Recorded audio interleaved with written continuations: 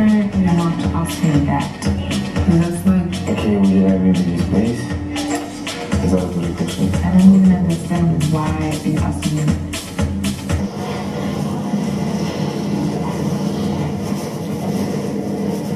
How do you move forward? How would you move forward? It's tricky. Very true. I really enjoy going to this. I do too.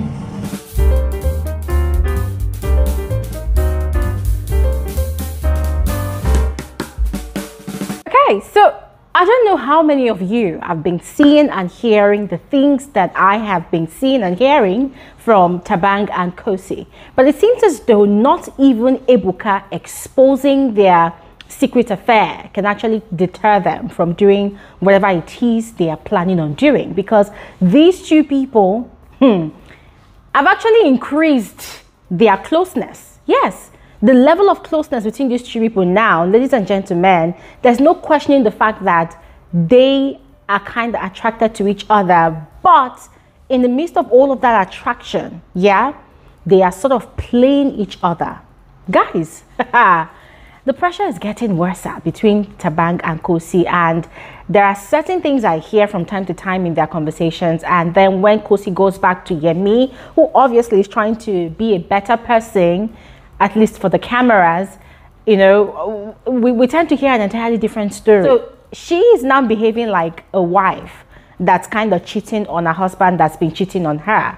You know, so it's like a situation of, at this point in time, because I've caught my husband or my partner cheating, I want to get my own pound of flesh, even though he's trying to turn a new leaf, because he just might want to go back to his old vomit again. So ladies and gentlemen, the matter is complicated, and we're going to talk about it on this particular episode of Frankly Speaking with Glory Elijah. So please make sure you watch the end of this video, and as always, I will encourage you to go ahead and share your thoughts with me in the comment section below. Yeah, you especially welcome back to my YouTube channel. My name is Glory Elijah. This is Frankly Speaking with Glory, and I am the girl with the T. If you are a new subscriber here, special welcome and special thanks to you. Thanks for joining the community. Thanks for increasing our numbers. You are simply amazing. If you are a returning viewer, returning subscriber, thank you so much for choosing to come back to watch this video. And once again, guys, I'm not going to stop wishing you all a happy Valentine's Day. I hope you all are having a blast. I hope love has been locating you today. I just hope that you are being nice and kind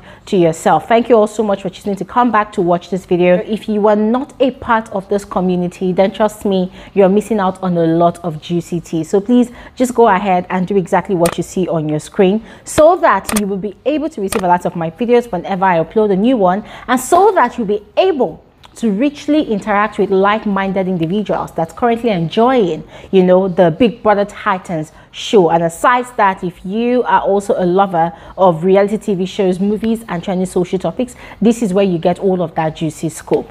Now, that said, let's quickly proceed into this conversation. So on Sunday, Ebuka exposed all the ships in the house. Yes, and one would think that, oh, by that simple action, things are going to come to some sort of pause between Khosi and Thabang, especially because their relationship seems like the most awkward, yes, amongst all the entanglements that was actually talked about by Ebuka on Sunday. Remember, aside Kanaga Jr. and Tati, who are going by the tagline of, oh, we're siblings, Khosi and Thabang's one seems the most awkward because of the circumstances surrounding it. Yeah, now there is Khosi, who is constantly, or who was constantly and still is constantly terrorizing, in quotes, terrorizing Yemi over, you know, being attracted to Blue Aiva, you know, thereby making herself look like a saint.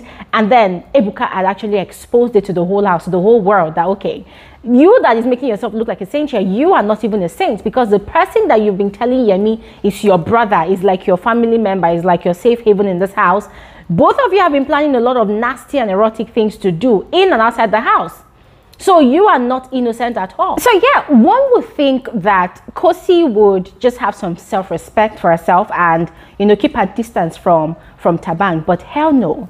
Apparently, Khosi has her own agenda ongoing. From the first conversation they had after Sunday, which was yesterday, afternoon before the head of house challenge and the live nomination process, Khosi had been asking Thabang why he had not really opened up, to tell her everything he knew about Yemi shenanigans at night. Remember last week when they were having conversations in the garden, when they almost kissed, Thabang had actually told Khosi that she slept too much, that she was always sort of dead in her sleep, that she should at least try and stay awake because a lot of things happens at night. That was a night he was kind of giving her a hint about what had been going on in their room upstairs in Santon and also with Yemi. But she had not paid attention to his warnings. According to her, it wasn't worth it on that day. So yesterday, she was, asking him questions why he had not really opened up. And he had said, well, because he did not want it to be a situation of, oh, she comes to hang out more with him just to make Yemi jealous. That he wanted her hanging out with him to be organic. And he wasn't only referring to Yemi, he was actually referring to something he had observed. Now, Thabang was feeling that, oh, there's a possibility that there's something going on between Yemi and Nelisa. Now, they did not outrightly say it, but from the details of their conversation, because they speak in codes, right? And most of the time, even though you try to listen into their conversation, sometimes you might not really understand what they're saying, except you pay close attention and then you try to put two and two together from previous conversations they've had before you'll be able to decode what they're talking about. Now, from all that we are codedly talking about, it seems as though both of them were insinuating that Yemi and Nelisa were probably doing crazy stuffs at night. And us, the viewers, most of the time we don't get to see it. And I'm wondering, like, okay, if there was such a thing happening, then on one of such nights, I probably would have seen, because I usually wait for this housemate to sleep and I try to see what they do even in their sleep. But then, I don't know, guys. I don't know. Maybe the cameras are not showing us, or maybe Thabang is just trying to play mind games with Khosi, or maybe Khosi is trying to play mind games with Thabang just to solidify, their bond, to enhance their game. Guys, frankly speaking, I don't know what these two people are doing, but obviously they are playing games with each other. Anyways, it was after they said what they said that Khosi now asked Thabang, okay, how do we move on from here? What's the way forward? In other words, she was asking him that, oh, regardless of Ebuka exposing both of them, how do they continue in their relationship, in their secret affair? Guys. The reason why I don't care that people take is because it would be hypocritical for him to say anything about you spending time with me. And, at some point she even made a statement like, oh, she was even considering breaking up with Yemi and then coming to officially become Thabang's girlfriend. So the way she put it was, she was even considering tapping out and tapping in. Something ideally, I feel like it would be time for them to tap out and tap in. What? Tap out and then tap in. But like it's not leaving Yemi and coming to stick with him. Now, Thabang had refuted by stylishly saying that for him, he does not mind, Khosi being together with Yemi still, because the fact that she's still with Yemi, it's sort of putting him in a tight position where he cannot call her a hypocrite, looking at the fact that he's been playing some midnight runs with Blue Aiva. So the fact that their arrangement is like that, he's pretty much comfortable with it, because by so doing, Yemi cannot hold both of them to ransom if he finally finds out for himself that indeed they are an item in the house. Hey! Now, yesterday, before the head of house challenge and the live nomination process, Thabang and Khosi still, they had spent a lot of time together, and Khosi was really confident that if anything at all happens and she needs to be rescued or saved, Thabang would surely save her and she will also have Thabang's back. But guess what? Thabang had his own plans. Thabang had a conversation with Nana, and I told Nana that, listen, he does not care about anybody else. That for him, the only person he cared about saving, if push comes to shove, is Tati.